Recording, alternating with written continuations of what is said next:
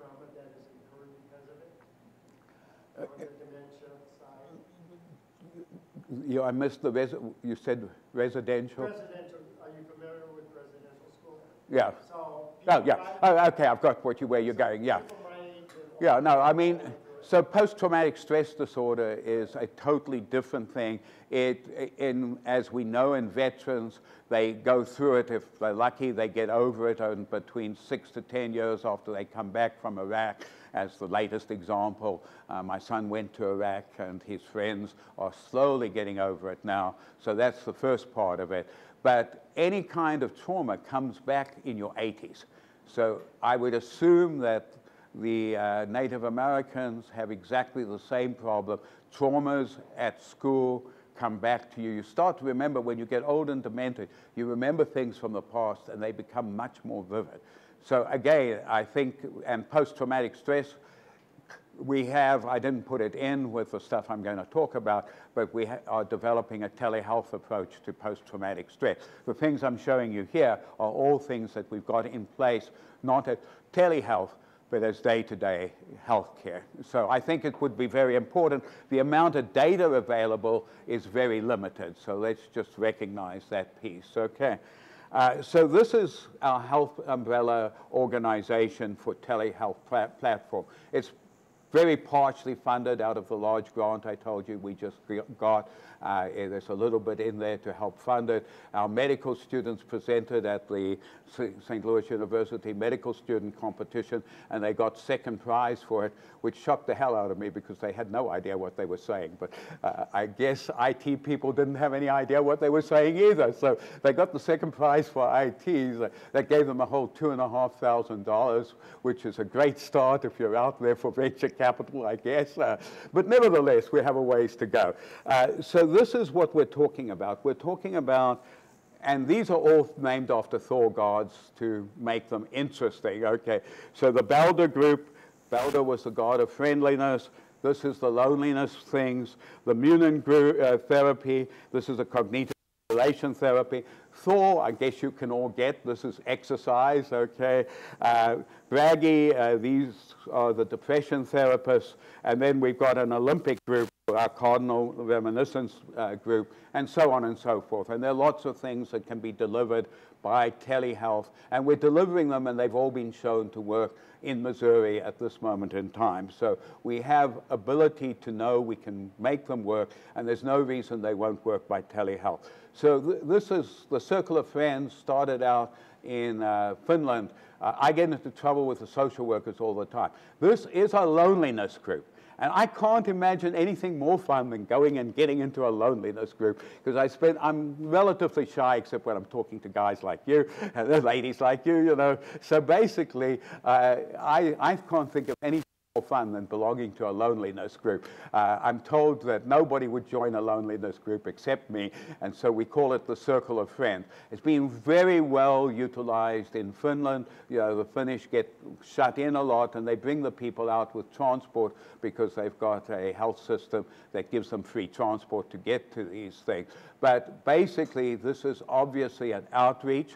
It's really like a dating agency for older people who are lonely but don't want to date. They just want to get together with a group of people. And the differences in what we're doing to anything out there is, one, we want it to be HIPAA compliant.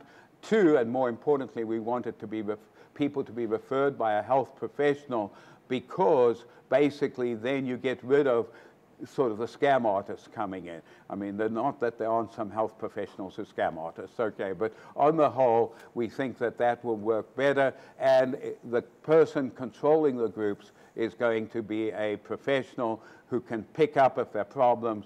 And we're really interested with Mark. We've been working on getting together an iPad system that plugs into the telephone with a single app, and I think Mark's going to show you some of that we're moving towards, which is really an exciting way to do it. So people can rent the iPad or get it given to them or donate it. And we don't have a lot of trouble getting donations for some of this stuff. Just at the bottom, 10% of people old worldwide have severe loneliness, and 50% have some degree of loneliness. So this is a huge, group of people that's available. The Circle of Friends provides regular connections and discussion groups for 8 to 10 people referred by physicians or other health professionals. And you can see there that basically people who are lonely get more cardiovascular disease, lots more dementia. They fundamentally cost a lot of money. So in fact, this is something we want to work with CMS for, to get CMS to provide this as an early preventive intervention. Cognitive stimulation therapy, which we are the North America Center for Cognitive Stimulation Therapy. We just had the 3rd International Conference here, and we do all the training throughout the United States. This is an evidence-based group intervention for persons with mild to moderate dementia, and it's a very structured intervention, which again can easily be developed by telehealth. And this is sort of how it works. You start with the group has a name, so you can call it whatever you like, and the people make up the name. The reason for this is they've got to remember the name from each time, because when they come back, you ask each person, well, what's this group you've come to today? And so it's a training exercise. You have a song, same idea. People who are demented often can remember songs, so they choose their own song. They all learn to sing it every single time. And then each session goes from something that happened in the past to something that's happening right now. And there's no wrong answers in this, and it really works extraordinarily well, but it allows everybody to get involved. And the big part of it and the hard part is to get everybody involved. So you show this, and everybody sort of knows in their 80s that this is a horse and buggy. And if they don't know that, they all know that this is a Model T Ford, okay? And you ask them what it is, there are no wrong answers. You get some very funny answers sometimes, but that's okay. And you try and let them work it out between them what it is. And then you show them this. This is a 1936 Chevy, and you say to the group, what did this cost? So this is a fair question. What did it cost in 1936? 800. You're amazingly good, as you will see. 690. Not quite what you thought. Inflation is a real part of our life. We understand. But, and you can have a discussion about what it costs. How much did your dad pay for this, your mom? And then you go on and you show a modern one. So who am I going to pick up? What do you think this one costs? I know you know nothing about cars, so this is pretty safe. It's a Chevy. It's a state-of-the-art Chevy. Oh, it's a state-of-the-art. Do you even know what it is? 20,000. Anybody want to have a higher bet? 47. Okay. This is with all the bells and whistles. It's something that I wouldn't want to own because I wouldn't be able to work the bells and whistles. Okay. So then you go on from there and you say, look at this. What do you think of this? This is a police car in Italy. It's a Lamborghini. The Lamborghini company gave the 4 of them to the Italian police. They're only driven, of course, by the chief of police and his colleagues. Nobody else gets to drive them. They never go at the 300 miles an hour, what they do. And I thought, this is great. I want to go become an Italian policeman. I suggested to my son. He moved. And then a week and a half ago, LAPD bought 4 of them because they didn't see why the Italian police should have Lamborghinis and they shouldn't. Well, but you can see how you can work with a population to get them interested. And then you say, oh, you know what's happening now? And you show them one of these, and you say, what do you think it is? And it's the Google self-driving car. There's so many of them now. We know this. And you say, well, when do you think the first self-driving car was invented? So who should I pick on? When do you think the first self-driving car was invented? Huh? Okay, you're a Hersa grantee, right? Yes, okay. So you're just a teeny bit out. Anybody want to have a guess? On this side, I've left you guys alone. You're too far away. Yeah. Go on, just give me a year. Anywhere from now back to 1300. Huh? No. So this is in Radio Times, and it was in 1927 was the first self-driving car. So it's taken nearly 100 years to get from this to where we are today. And, so again, you can have fun discussing it. And then, of course, you finish the session by saying, you know, here's a newspaper article. Look what was in the newspaper the other day, which is the flying car. So cognitive stimulation therapy has been shown to actually markedly improve cognition and quality of life. It is better than a drug.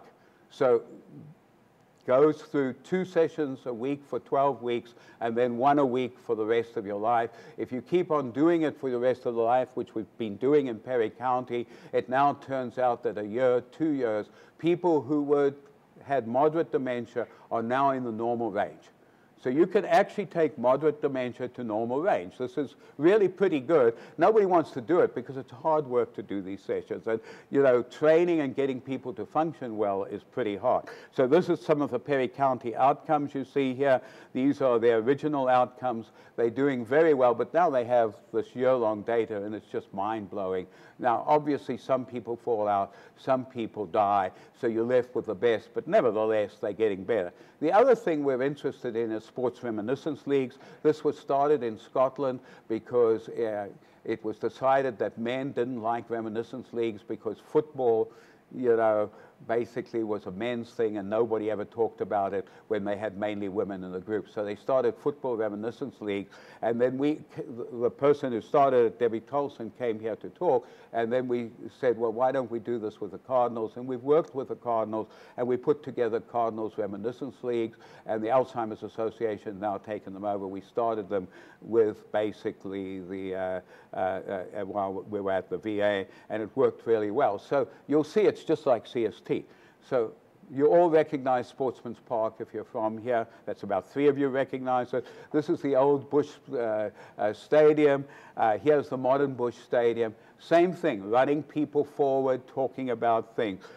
Some of you may remember the St. Louis Browns. Not many people old enough to remember that, okay. And some of you may remember Stan the Man, Stan Musial, and you start off talking about him, and then you maybe go to the 2011 World Series where Eckstein hit in a run at the bottom of the 9th, last man up, and then hit the home run to win the World Series. Very exciting, and anybody who's into baseball and has followed it knows all of this. And then you basically say, oh, here's Albert Pujols. Can you remember him? And they say, oh, yeah, everybody can remember Pujols. He's my hero. And my last dog was named Albert after him. I mean, really important thing in St. Louis. Okay, maybe not anywhere else. You've got to change the sport for where you are. And then you say, oh, did you know he went to Los Angeles? And you can get a lot of emotion out of people. And emotion, connecting emotion to learning is a very important part of what we do. And then you can go from there to saying, well, now at least we've got Yadier Molina there, and you know that he hurt his hand recently, but thank heaven he's back. And then you say, and what happened last night? I put this together for last week. It was just when we were swept by the Cubs. Fortunately, last night we won in the 9th. De Jong, I think, hit a home run. So it's much better. So you can go through this and bring people up to date and let them enjoy the conversation. So this is teaching. We do this over a whole summer. So you can imagine there are lots of things you can talk about in baseball over the summer. We don't put it all together like this. The Thor groups, I told you about the Skype exercise program. So you can actually create a computer program where basically it will pick up with you lifting your arms enough. And what it does is it says to them, you need to lift your arms higher. Or if you're sitting down and kicking your leg out, it says, you've got to kick harder. And this is all done by a sort of algorithmic program. It's recorded by the Skype. And so an OT or PT can go through it that night to see if people are doing it properly. So it's actually a really good way to do home exercise. You can also, and we've been very successful with in-house exercise programs done by exercise therapists. We don't use physical therapists. We do use OTs. Physical therapists somehow don't believe that old people can exercise. I mean, they sort of get you out of bed. That's not an exercise. We had Mikel Izquierdo from Spain last week. He basically was the coach for Barcelona and Liverpool football teams, and he's just published the data where he took exercise therapists in 3 times a day into the hospital. They worked 10 minutes each of the 3 times a day, and people suddenly went home. They suddenly basically could walk. They could do all the things that most people who are old and go into hospital couldn't do. So they've got a whole Vivi-Frail program that's easily adaptable to telehealth. This is a Perry County exercise program, and it's just showing you from the original study that everybody got better. So if you exercise people, they get better. It's interesting. They may not get magnificently better, but they get a little bit better. Then the last part is dysphoria. Depression is very common in older people, about 25%. For many years, I used brief telephone interviews with my patients. This was when all the new drugs were coming out. Some of you were giving them to people, and on the other hand, I don't like drugs. So I realized if I talked to people, it did well. So what I used to do is get all my dysphoric patients to phone me on Friday. They were responsible for phoning me, and then I would spend 5 or 10 minutes talking to them, and their scores got better. They were no longer depressed. They were getting over their loneliness, if you like, because depressed people are lonely often because nobody wants to be around a depressed person. You've almost probably had a family member who's depressed. It's no fun, okay? And you may work on it, but you want to get away fast. So this is a thought for a telehealth program where you do this 3 times a week.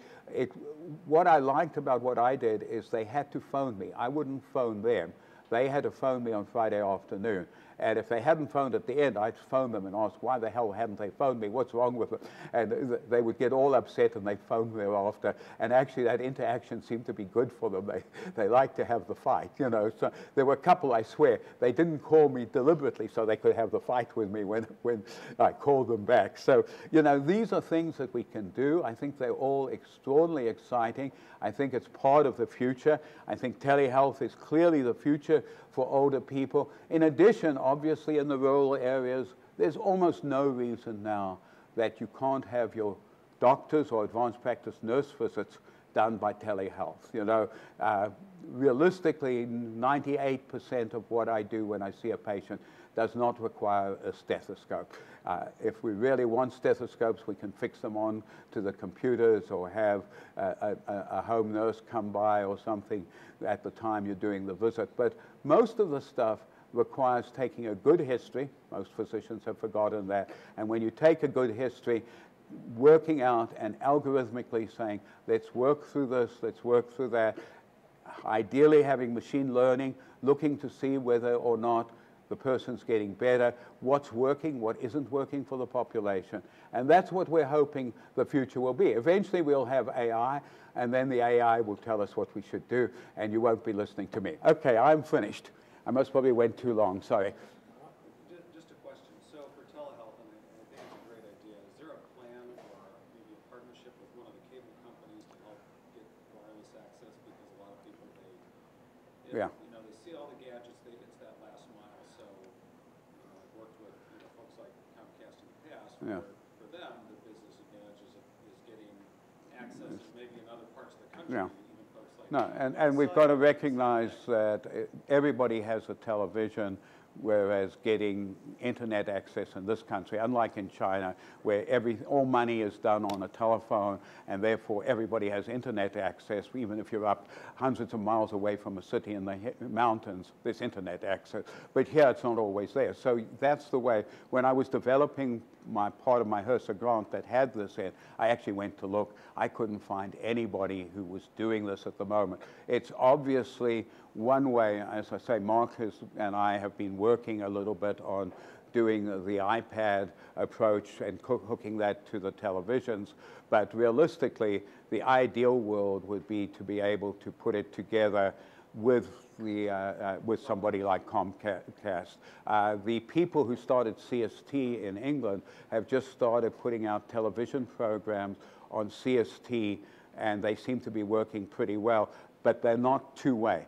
You need to get to the two-way, which is why the iPad connection to the television. Obviously, every television should be a two-way communicator. We all know that. It's just we're taking forever to move into a modern world. I never understand why it takes so long to do the things that are useful. But yeah, it's a wonderful idea, and it's one of the things we're going to be looking at if we can get enough money to do it.